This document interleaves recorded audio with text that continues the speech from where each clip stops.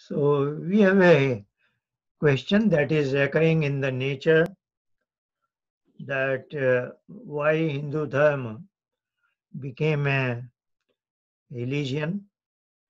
So I have two factors here, both are related to law of karma. Number one, I read as law of karma functions firmly, but it was made to believe that one can be forgiven, say by making certain offerings to certain temples or by taking bath in Ganga that may wash their sins. So here the law of karma is well understood that what goes around comes around, or what you reap, what you sow. Of course, there is a time gap, that is gestation period. Sometimes that may be very long, but the common person knows that all our actions are going to be will be bringing certain rewards sooner or later. And there is a correlation. If your karma is in accordance with dharma, then it brings a pleasant reward called sukh. And if it is contrary to dharma, then it brings dukh, pain and suffering. Now, that being the case, yet a significant fraction of Hindu population now think or believe that they can get away from their sins by making certain offerings to temples or certain charity, or even visiting certain pilgrimage or taking bath in certain rivers. So they implicitly thinks as if forgiveness from Ishwar can happen if they can please him. So that has seriously affected the Hindu population and has caused this decline. There is another related factors that I have taken together. Number two says law of karma got lost and people began to believe in astrology, including horoscopes, palmistry, numerology, and many other similar concepts. So that has another thing that has hurt, where the is an implicit belief in fate, and as if the fate is marked by something like horoscope or the lines on my palms or certain other astrological calculations, and then they add on certain things. Some astrologer will say if you do this and that, then those ill effects are can be removed or can be subdued. So both the factors that I have mentioned have something to do with circumventing the law of karma, which is not possible at all. Okay, the second question I take up, this came last week towards the end and was in the nature of an overview of different darshans, books of philosophy. So in part A, last week I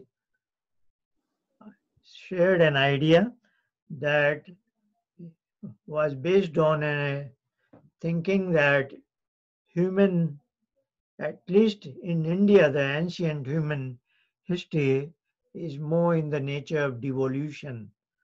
And in that way, we noticed clearly that literature has three distinct platforms, namely Vedic literature, then Upanishadic, and then the six books of Vedic philosophy. I also commented that there is a fourth body of literature, very huge body, that is called Vedanga, which has 6 disciplines: Shiksha, Vyakaran, Niyukti, Chand, Kalp, and Jyotish. So they are very, very huge body of literature.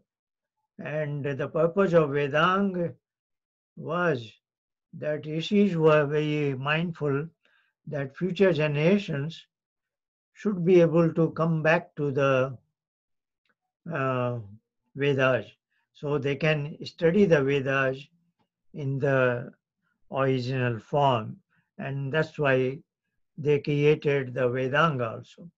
Now coming to Vedic and Upanishadic, the difference was that message is same, literary style is also same, both have mantras, whereas in Upanishad there was a population whose memory was slightly diminishing.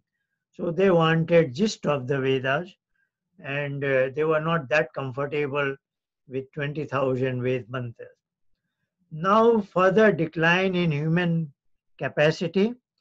Now another factor has come that people begin to toy with the idea of materialistic life and they wanted to experiment with worldly pleasures and so on and so forth.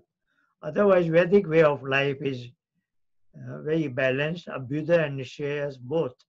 So we gain the material science, avidya mrityum tetva, so that I can survive in the world. So material science is not final objective. It is more like means. But finally, I want vidya, that is paravidya, the spiritual science, that brings liberation, vidya amritam ashnute.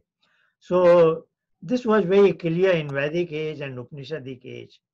But now in the later part, there was a slight shift in materialistic life over. Now Kapil is the first in this series. He writes Sankhya. So because memory is weak, now it is in the Sutra Shali, what is called aphorisms. So that these are short sentences, formulations actually.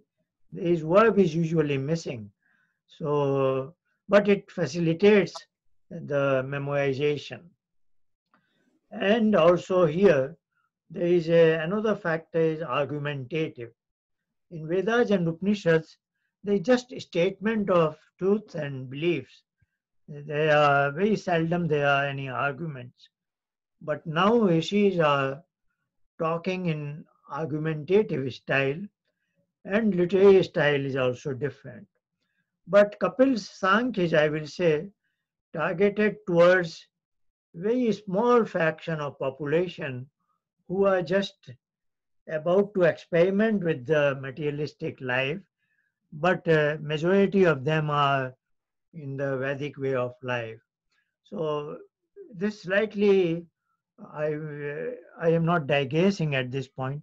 Otherwise, I have to talk about another topic, which is a Vedic way to look at human community in three categories. You know, so like Sankhya also mentions that three kinds of adhikaris. You know, but his book is targeted towards the superior category of people who are slightly bent towards materialistic life. Now comes Patanjali. By his time, things have devolved significantly. Now there are three categories of human society, and he wants to package his message, which is essentially that of Sankhya, but he is more how people can adapt it. And now his teaching is for three kinds of people, which in their terminology is for Uttam, Madhyam, and Adham. The average people and superior and the below average people.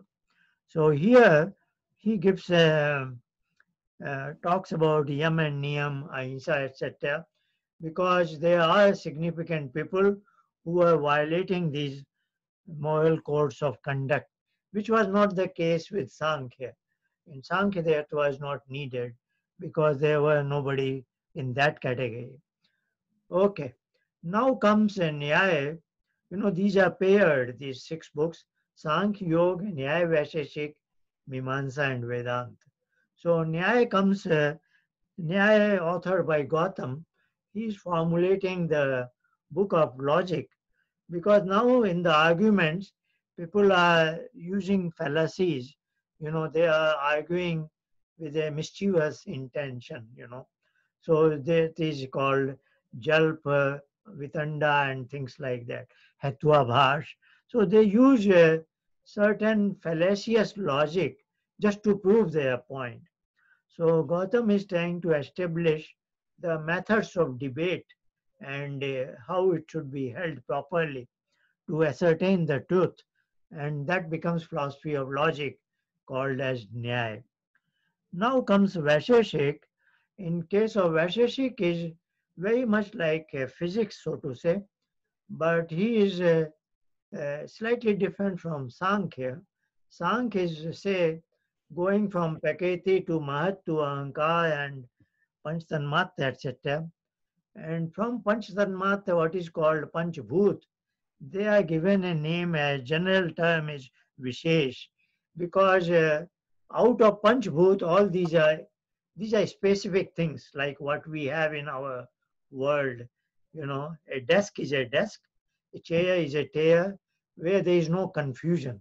This is Vishesh. So anything that is made of Panchbhut is called Vaisheshik. So Kanad, who is the author of Vaisheshik, his periodic table, so to say, begins with Panchabhut, whereas Sankhya begins with Prakriti, Mahat, Panchtanmatra, and Indris, and so on and so forth.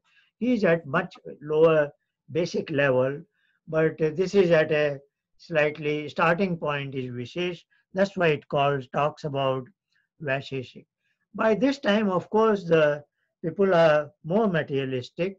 So he is trying to suggest, yes, we ought to know the dharma of everything, you know, and without that we cannot have holistic development that he called as Abhyuda and Nishayas. So he says to proper development in this worldly life, and also that this life leads to my next superior level, as if I have made some progress in the spiritual sense also, I need to know the actual dharma of all the things. So he talks about 9 things that ought to be known. Now there we have. So what are they? They are the Panchabhut plus Disha and Kal and Atma and Man. So what he's saying is a proper understanding of all these substances will lead to your Abhyuda and Nishayas both. So Rishis are always trying to give a holistic message for the masses that are at that point of time. Now things are further devolving, and now if you look at Sankhya and Yoga, then that is Upasana is the common denominator. If you come to Nyaya Vaisheshik, then Jnana is the knowledge is the common denominator. Now in Mimamsa, the Karma becomes common denominator. So when a society or a human being goes through decline, these are the 3 levels. You lose Upasana, then you begin to take interest in bookish knowledge. If you are further declined, you take interest in the karma, what is visible actions, which is visible to all others. Even Agnihotra, nothing bad about it, but when you do it with an intention that I am organizing a big event, invite 200 people and all that, then there's a lot of show off in this kind of a thing, is it not? So this is a grading you have to remember. Upasana, if you lose out Upasana, you will fall upon Jnana. If you lose out interest in knowledge, you will fall upon karma. And then karma will also go rotten in a bad way. Then you are all gone, is it not? Even if you save your karma and you are always on the direction of dharma, then you will not get liberation, moksha, because every karma will always bring its reward. So that is called sansara chakra. So you will always be in sansara chakra, but you will at least be a dharmic person, a good human being. So that is where the things stand. So in Mimamsa, his philosophy is Athato Dharma Vyakhyasam. I will talk to you about Dharma. You are talking about Karma. So he says, Chodana Lakshano Dharma. What he says is, whatever is described in the Vedas, it is called Vidhiling. So what are the do's described in the Vedas? That is your Dharma. You know, that should be your Karma. So he is now coming here, and now he says that common people is, why should I bother about Vedas? Then he says the Shabd Nitya hai. So Ved ke Shabd Nitya hai, that is eternal knowledge. So his philosophy is in karma, and also he goes into the philosophy of eternity of the words in the Vedas. So what Patanjali also calls Tattva Niyatishayam Sarvajya Bijam. So Paramatma is Sarvajya as well as he has the seed of that. So even after the Brahmayakti, it doesn't get lost. He comes back again with the same words. So Agnimede is the same, whether in the current universe phase or in the next or the previous one. Now the time has further come downgraded that people even begin to question existence of Ishwar. Like in today's time, nobody is interested in Brahma, etc. And of course, nobody is interested in Upasana, not much interested in Vedic knowledge. So, we have fallen down from Upasana to Jnana to Karma, and now we are in a muddy state where it's free for all, anything. Somebody can kill somebody, like ISIS. They just, anybody can do anything. And just recently, China, there is a Human Rights Council, and they have said that China's introduction of Hong Kong, that's new security rule, is not violating human rights because 52 countries who have said yes for China, they are all violating the human rights like Venezuela, Sudan, Ethiopia, and all those kind of countries. So this is the majority now. You cannot, it's a very difficult situation. But anyway, we go back about 6,000 years. So that time, then this is called Uttar Mimamsa or Vedanta. So he has to write a book on Brahma, Athato Brahm Jigyasa, trying to prove that Ishwar exists. So this is a short chronology of our 6 books of Vedic philosophy. And in the historical perspective of ancient Indian history, probably Kapil's time, I will say, must be of the order of 1,000,000 years from now. And the last pair, by Jamini and Badhayan.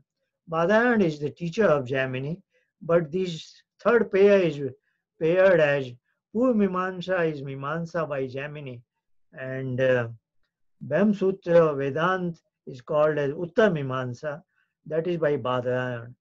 So though Badhayan is senior, but his book is counted at the 6th one, not 5th. So that is the situation. Then comes Mahabharat war about another 1,000 years later. And then comes Buddhism and Jainism, and then Murti Puja. Then comes Shankar. He has a debate with Mandan Mishra. So at least Buddhism was removed from major part of India. But then Shankar, though he advocated for Vedic, but he didn't go as far as Vedas. His Prasthantrayi is only Gita, Vedanta, and Upanishad. So, but he did some. That's why he is Sankaracharya only. He is not quite a rishi or that, because he wrote something like Isti Shudro Nadhitam, that women and Shudra should be stay away from the Vedas. So then finally we owe so much to Dayanand because he has removed all those discrepancies. So just now I was talking Like I am from engineering science background, but I can also get to the meaning of the Vedas. It's all because of Dayanand's contribution. So now there is a slight hope. Things are, and politically things are getting better in India. So we are at least politically independent. And now there is a greater sense of independence in India. There is a Indian culture is being seen. But of course, Vedas are very much obscured. At most, people talk in terms of Gita, you know. So there is a lot of work is needed, and Ismaj can do much work, but Ismaj is also, as I said, has fallen away from Upasana, from Jnana, and now is in the Karm. So it has to retrace its path. So, as you might be personally knowing, I am very dedicated towards Upasana, but there is not many takers for that. Not many people take interest in Upasana. So, that is an overview of things. We have some time if there is a